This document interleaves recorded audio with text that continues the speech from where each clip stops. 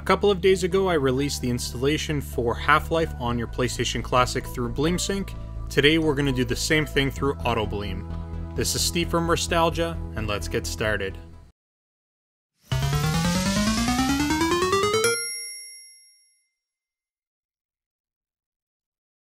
Alright guys, so we're just going to go ahead and jump right on into it. We just need to go to our web browser and we're going to hop over to this link right over here. As always, links will be in the description down below. Now with BleemSync it was very straightforward, however with Autobleem it's a little bit different, and I do want to give you guys a little bit notice. It's not actually running through Autobleem, but it'll be running through RetroArch or RetroBoot if that's what you're using. In my case, I am running the latest version of Autobleem with RetroBoot, so that's what I'm going to do my tutorial based off of. If you guys haven't upgraded to the latest version of Autobleem, I highly recommend it, and I will leave a link in the description down below for you guys to get a video on how to upgrade to the latest Autobleem with RetroBoot. So what we're going to go ahead and do is we are just going to go ahead and download this xash3d.zip file. We're going to go ahead and save that right to our desktop. And as you can see here, this is the xash3d beta-BleemSync version. We do want that. We aren't going to use everything within it, but we're definitely going to need parts of this build. So I'm going to go ahead and hit save. Next, towards the bottom, you're going to see there's an xash3d launcher core for RetroArch users. We're going to need that as well. So I'm going to download that. And I'm going to save that right to my desktop just the same. And now we've got the two files we need. We can go ahead and minimize our web browser. I'm going to pull over the two files that we just downloaded from my other screen over here. So there's the BleemSync build, and this is the RetroArch launcher. So we're going to right click on both files and we're going to extract them to their own folder. So here's one, and here's the other one. Now we're going to need to make sure that our Autobleem build is actually connected to our computer. So mine is. I'm just going to go ahead and pull mine up. I'm going to drag it over to the far right, and that's what we're going to use. So as you can see, I've got my Autobleem build here. I've got my RetroArch folder. I've got games, Autobleem, etc. So first we're going to double click on our BleemSync beta, and that's going to give us a BleemSync folder and an xash folder. We don't need to touch this BleemSync folder at all. All we need to do is copy over our xash folder. Inside of it, we're going to see that there is a valve folder that has all of our configuration that we want. Additionally, we have a couple more configuration files within this folder. So we want this folder the way it is. We're going to go ahead and copy this over to our Autobleem USB drive. And now that that's done, we no longer need this version of the xash3d. We can close that. And now we're going to open up the RetroArch one. So it looks the same. It looks like there's an xash and a BleemSync folder within it. However, it is a little bit different. When you open up the xash folder, there's nothing but a launch.sh. So there's a script for launching your game, and then that is what we're going to need to copy over as well. So we're going to click this. We're going to drag it over to the xash folder here. We're done with that. Now what we need to do is open up this BleemSync folder, and inside there's a few more folders we have to navigate through. OPT, RetroArch, .config, RetroArch again, and then we've got a cores folder and an info folder. Within the cores folder, you've got the core itself for the xash3d launcher, and then we've also got the info for that core. So what we need to do is we need to move over the core and the info file to the proper file folder within our USB drive. Easiest way to do that is to double click on your RetroArch folder, and right away we are here. So as you can see, we've got our cores folder right here, and we've got our info folder right here. I do want to make note, if you're using an older version of RetroArch or you're using an older version of Autobleem, it may not be exactly like this. You may have to go through a couple more folders until you locate this. But if that's the case, it's totally fine. You just got to find your cores folder where all of your cores for RetroArch would sit, as well as your info folder where all of the information for those cores are going to be as well. So first we're going to transfer over our core. So we're going to double click on the core, open this up, and we're just going to click and drag that over. That's going to be done. Next, we're going to do the same thing with the info folder. So we're just going to go back and we're going to find our info folder, and we're just going to click and drag it over. So once it's in there, you're going to see it's right towards the bottom. So now we have both our info configuration file as well as our core loaded up into our Autobleem and RetroBoot build. Now that we're done that, we can go ahead and close this. We're going to go back to our USB drive. We're going to open up the XAsh folder, and we're going to open up the Valve folder. Just like we did with the BleemSync build, we need to locate the files on our PC for our Valve information for Half-Life and transfer it into this folder. So I'm going to go ahead and open that up and find it now. So that's going to be located in my C drive. And then if we scroll down, we're going to go to Program Files x86. We're going to scroll down for Valve, Half-Life, then we're going to go into Valve again, and then we're here. So all we need to do here is we're going to select everything. We're going to copy it and drag it over to our USB drive. It's going to transfer everything over relatively quickly. And again, it's going to ask us if we want to replace the files on our USB drive. When that happens, the answer to that is no. There's going to be a few files that have the same name. We do not want to overwrite them. We do not want to replace them. We want to keep the existing configuration files in place while we're doing this transfer. I'm just going to quickly speed up until this is all finished, and then I'm going to show you guys what I mean by that.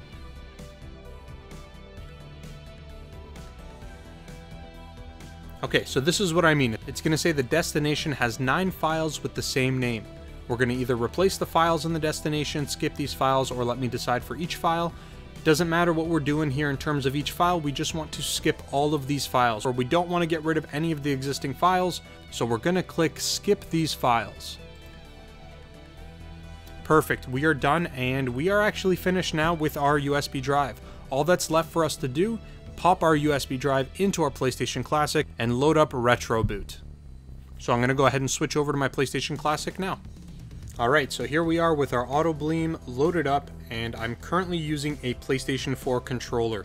The reason I'm doing this is because when they were working on developing the configuration for Half-Life, they did it with a PlayStation 4 controller in mind, and the reason for that is because you want to use both analog sticks. You can absolutely use the PlayStation Classic controller, but you do have to remap the buttons in order for it to be configured properly. Additionally, I don't think any other controllers other than PS4 and the PlayStation Classic have been tested. So if you wanted to use an Xbox One controller or something along those lines, as it stands right now, you will not be able to, or at least they haven't been tested.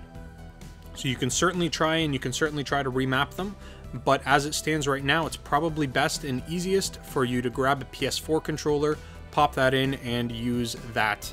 So hopefully you guys have one of those laying around at home, but we're going to go ahead and move on. We're going to load up RetroArch. And again, as I said, this isn't actually technically running through Autobleem, but it is running through RetroArch or RetroBoot if that's what you guys have in place. We're going to go ahead and press square.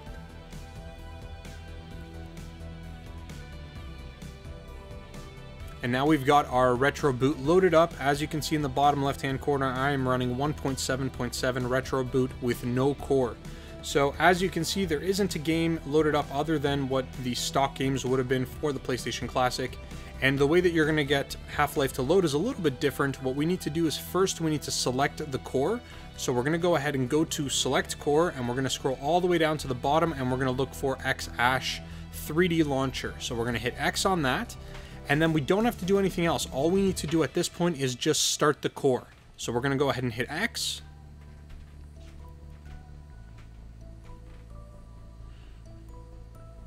And Half-Life is now loaded up. So all we need to do from here is we just need to go ahead and start a new game. So really quickly, before I get into the actual gameplay footage, I'm going to let you guys know that they've configured a couple of really cool features there. If you're in the middle of the game and you want to save your game, all you have to do is press the L2 button. The L2 button on your PS4 controller has been mapped as the quick save button. Now there is absolutely no way to do like a quick load. If you're in the middle of the game and you want to reload your save point, you can't do that. You have to exit out and then reload your game. But either way, I just wanted to let you guys know about that before I got started. I'm not going to do much more talking. I'm just going to show you guys a little bit of gameplay footage, just like I did in the BleemSync version. And then that's pretty much it for this video, guys. So let's go ahead and load up Half-Life and let's see how it looks. Immediate openings are available in the areas of materials handling and low clearance security. Please contact Black Mesa personnel for further information. If you have an associate with a background in the areas of theoretical physics, biotechnology, or other high-tech disciplines, please contact Black Mesa Research Facility is an equal opportunity employer.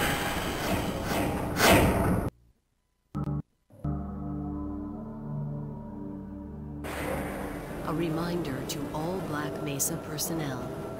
Regular radiation and biohazard screenings are a requirement of continued employment in the Black Mesa Research Facility. Missing a scheduled urinalysis or radiation checkup is grounds for immediate termination.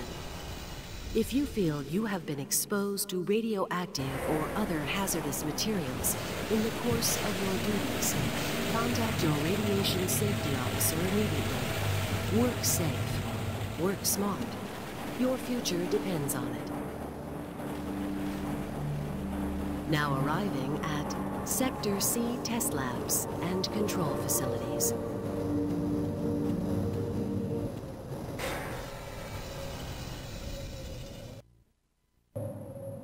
Please stand back from the automated door and wait for the security officer to verify your identity.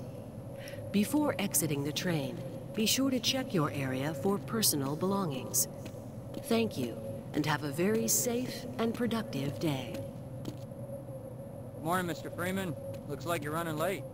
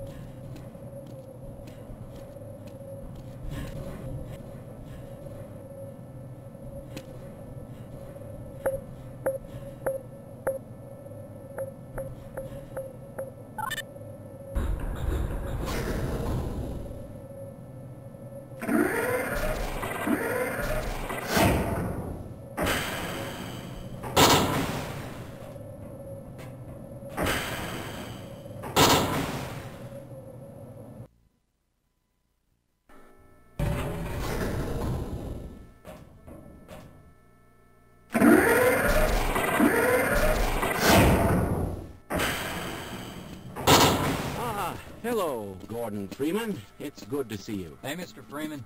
I had a bunch of messages for you, but we had a system crash about 20 minutes ago, and I'm still trying to find my files. Just one of those days, I guess. They were having some problems down in the test chamber, too, but I think that's all straightened out. They told me to make sure you headed down there as soon as you got into your hazard suit.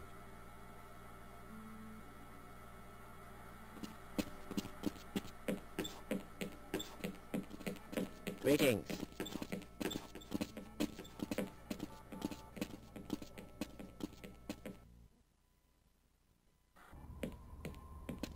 Hello.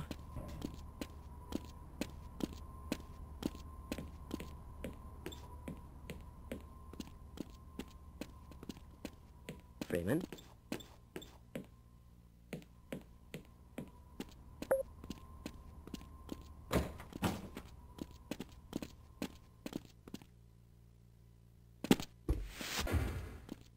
This is all within theoretical limits.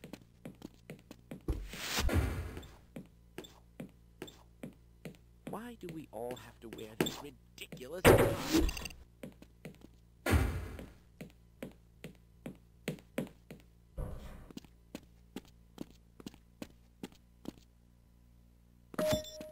Welcome to the HEV Mark IV protected system. Standard specimens. Go ahead, Gordon. Slot the carrier into the analysis port.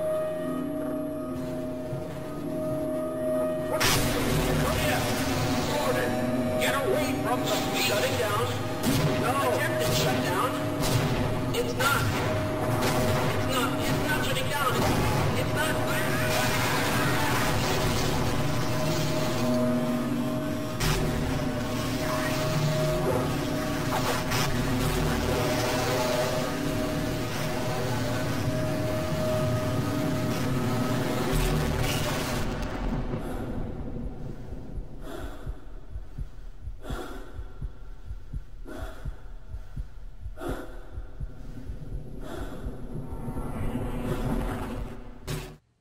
And there it is, guys. That's pretty much all I've got for you in this video. Thank you so very much for tuning in. I hope you guys really enjoy playing Half-Life on your PlayStation Classic through RetroArch and Autobleem. Remember to give the video a thumbs up, subscribe to the channel if you haven't, and I'll talk to you guys again real soon.